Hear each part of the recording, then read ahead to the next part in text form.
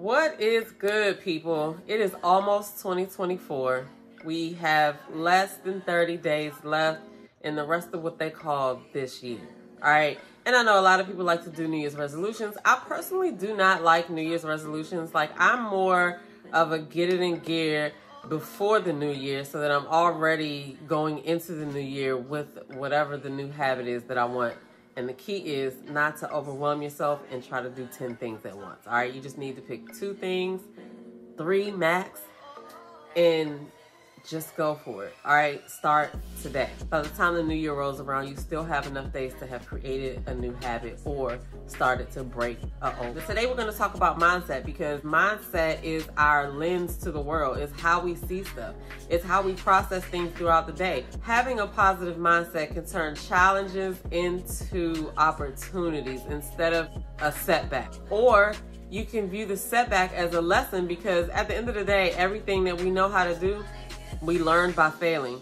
I know you heard that before. Just like when you learn how to walk, right? You probably fail an unimaginable amount of times, but you still got up and you kept going. Probably because you was like, everybody else walking around, I'm going to walk too. So that's kind of how we have to grow our mindset. Like, it's so human to like go to the negative self-talk, you know, blaming yourself for stuff, talking down to yourself. And you may not even realize you do that, but we do that a lot as humans. And so when we work on having a growth mindset, because you can have a bunch of different types of mindsets, but if we work on having a growth mindset, it opens up a lot of doors. Because think about it, when you're mad about something, if you just focused on the fact that you were mad, you may not be able to quickly figure out a solution, have a quick reaction. You're just focused on being upset. Your mindset shapes how you approach everything. Even if it's something simple like, oh, I'm late for work. If you keep focusing on the fact that you're late, 9 times out of 10, you're going to notice everything that's causing a delay.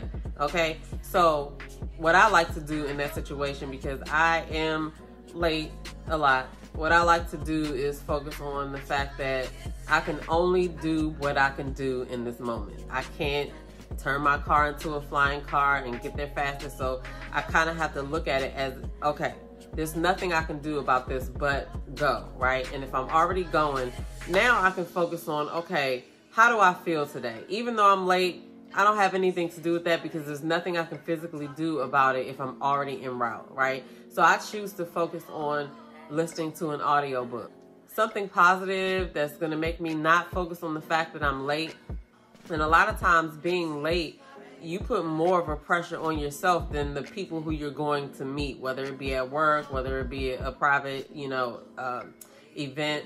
I know I beat myself up way more than the people that I'm going to go connect with. And by the time I usually get wherever I'm going, everybody's just like, oh, great, she's here. And they probably knew I was going to be late anyway, right? So why would I focus on that the whole way there and mess up my attitude? And it's not something that you do once. It's something that you have to make a daily practice of, because your mind is always going and it's going to have responses to certain things. And sometimes you have to really sit and think about what you're thinking and what you're telling yourself and what you're actually believing. So this month I'm doing a little bit of something kind of like Vlogmas, sort of. And I say sort of because I won't be doing daily uploads, but I definitely will have a few uploads per week. And we're going to focus on journaling. Journaling is one of the ways that I work on my mindset daily.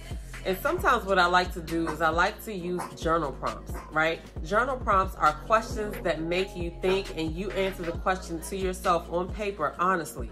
And then you can go back over what kind of thoughts you were having, see if it actually makes sense when you read it back to yourself, question what you're actually saying, and if it's true. I can't tell you how many times that I've written out my feelings inside of one of my journals based on some journal prompts, and have gotten so much clarity. It's not that you just can't ask yourself these questions, but it's the process of the thoughts being put on paper and being captured, so you don't have to remember them as you're making sense of it. They're on the paper. But if you're not into journaling, that's okay too. But this video is for people who would be open to journaling, because what we're going to do this whole month is every video that I bring you, I'm going to end the video with one journal prompt that I want you to write down. We're going to get inside of my 31-day mindset reset journal, okay? I'm going to give you one journal prompt that you can write in your own journal and answer yourself honestly and see where it goes. See if you get clarity. See if you understand something a little better than before when you started. Your mindset is your superpower. Embrace challenges. Learn from your setbacks and foster a positive perspective, because when you look at it like that, life is filled with opportunities for growth. So anyway, stay tuned because the journal prompt is coming up next.